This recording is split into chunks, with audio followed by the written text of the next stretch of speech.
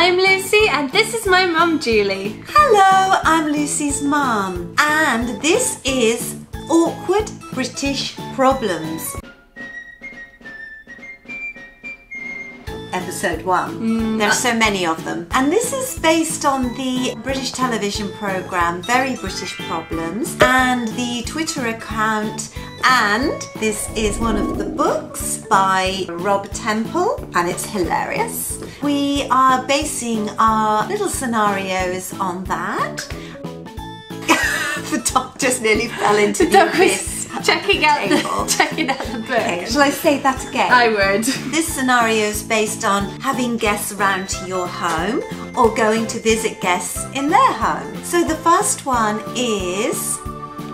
I thought I'd allow you to speak. Oh, I was going to say, I'm chilling during this video. I know. Oh, what is the first one then? Hang on. Okay, so the first one is... Whoops. Oh, I thought I was doing the first. Oh, right, okay. The first one is saying, you'll have to excuse the mess, knowing very well that you've spent the last 7 hours tidying up. Who does this remind us of? Oh!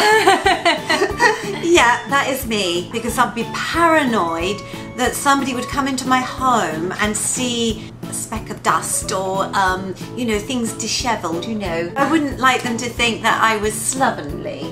Slovenly. Yeah. Good word. Yes. Yeah, I don't think I have this problem though. You do not have it at all. If they don't like it, they're very welcome to leave.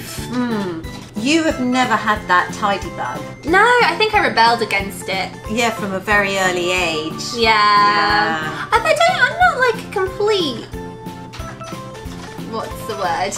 Slovenly person. No one ever won an Oscar for having a tidy house. No, but I think you feel you're judged if you haven't. Yeah, bring it on. Okay, so you're around somebody's house and they offer you a biscuit and you go, no, I mustn't. Oh, go on then. Go on then. You have to refuse at least once. Yeah, oh no, that's okay, I mustn't. Then you hope that they don't quickly pull the plate of biscuits away. Yeah, you have to be very quick with your turnaround. Then it's embarrassing because they've then put the cookies or biscuits down. They come to take one themselves and there's a few crumbs left. But once you start, you can't stop. No, I know. Especially if you've got a cup of tea there and you're sort of, you know, do a bit of dunking and stuff. Yeah, speaking of which, I'm just going to have a sip myself. Oh yeah, I have to sip out of this side because the dog just took some.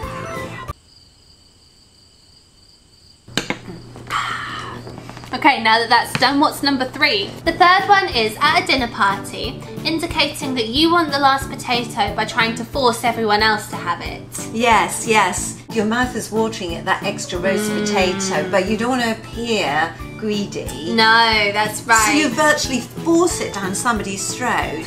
And then the utter horror when somebody says, oh, okay, then I can manage just one more. Oh yeah, you know you've messed up then. Oh, big time, yeah. Yeah, but usually it doesn't happen because everyone's refusing the potato even if they want it. Yeah, well, hopefully, yes. The other thing is if somebody offers you a cup of tea and for some unbeknown reason you say, no, that's okay, thank you. And you think, why did I say that? Yeah, you know immediately you've made a terrible mistake. Oh my God, yeah. Yeah. I know. And then you worry about it for the rest of the visit. It's true, Yeah. yeah. Hoping they're going to ask you again, but they don't. Oh no, they don't. Yeah. I like this one because it's so true. Being unable to stand and leave without first saying right. Yeah.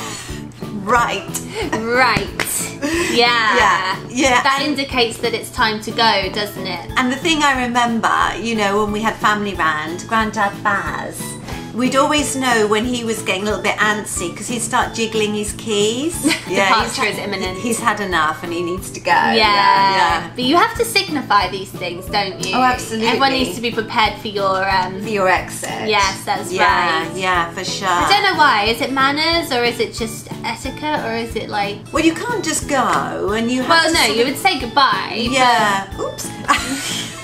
If you're in a group and you know everyone's kind of jiggling keys and looking at their watch and you go, right, the audible sigh from everybody else, because you think everyone suddenly gets up, you know, before you sort of go, right, and then sit down again. Yeah, you have to be quick. Because they're all itching to leave too, but they didn't want to be the first ones. No, it's very awkward, isn't it? It is awkward, yeah. That's and we Brits worry about things like that, which I know you Americans don't really, do you? No, if you want to go, you'd probably just leave, wouldn't you? Is that fair? I think so.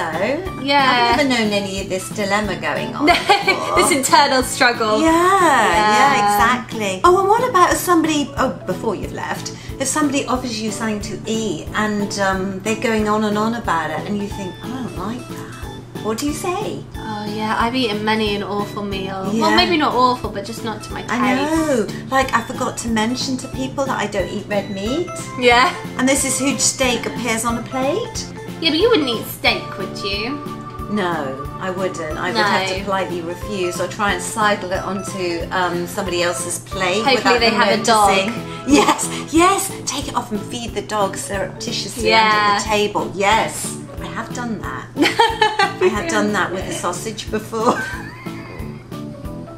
See what we mean? I know. Life's so stressful when you're British. It is indeed. You could always just say, oh, I don't eat that, but I know. you don't. No, you don't want to appear impolite. Because they might think that you're just saying that because you don't fancy the look of their cooking. I know when I cook for somebody, the first thing I say is, oh, sorry, you know, it's a little bit burnt around the edge, or, oh, sorry, if you don't like it, please do not feel obliged to eat it, finish it, just leave it. I can't just present it to them and bask.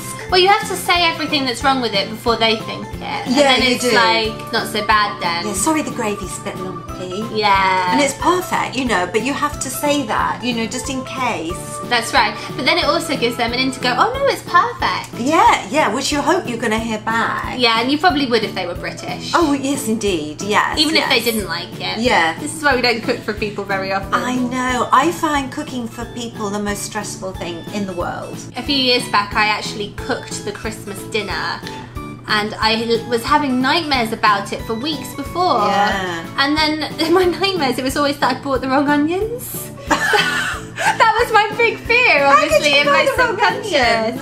I don't know, because the grandparents were coming, you know, and there's a way of doing things, you know, and I'd got the wrong onions, and everyone just left. Yeah. Didn't you and your dad's sort of virtually vegetarian, buy this huge turkey and you could hardly get it into the oven? Yeah, Dad was left in charge of buying the turkey. But never ever leave a British vegetarian man in charge of that task. It was huge. It was so big, and at that time his oven door was part hanging off, so we didn't even know if it was ever going to be cooked. And when my nana arrived, she says the look on our faces, just staring at this massive turkey, not knowing what to do. She was straight in there picking it up. Oh yeah. That'll know what to do with anything. You know. Although she hates cooking, that's her catchphrase. I hate cooking, but she is marvellous. Yeah, I think that's a very British thing as well. Like, if you're good at something, you have to play it down. Oh, you do. We're not very good at self-promotion, are we? No, I'm terrible at that. Yeah. Even if you know for well you're pretty good at it. I know. I don't know why. No. You don't want to look big-headed. That's awful, being arrogant and big-headed. That's one of the... Yeah, but I think other countries do it and it doesn't feel that way. No, but it does if you're British. Yeah. You know, somebody's like that, you think, oh, it's the worst. oh, I know people like that. Yeah. You don't go around their houses. No. Because You the politely decline. annoying thing is they're always very good at cooking too. Yeah.